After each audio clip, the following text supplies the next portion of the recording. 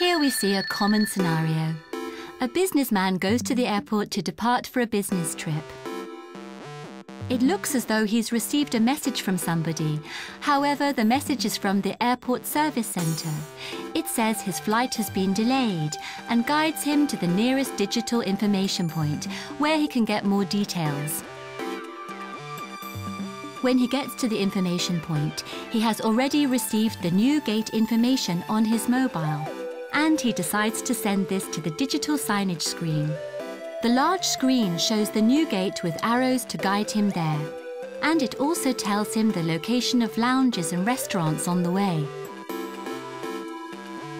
Showing the complex airport map on a larger display gives users clearer, faster and more accurate information.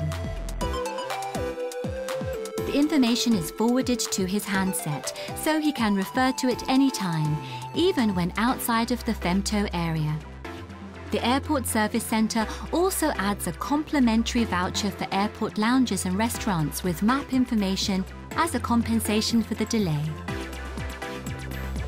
With this service, the customer can make smart use of his unexpected free time, reducing the negative experience of the delay. In this scenario, we can see how Femtocell supports and enhances delivery of services on an indoor mobile network. Femtocells exchange individual customer information and location information with the flight controlling system and the airport service centre. Then, the system offers information and services optimised for the location and situation of the customer. Also, because the customer knows this service is being handled by a trusted operator under their secured network, they can be sure their privacy is secure.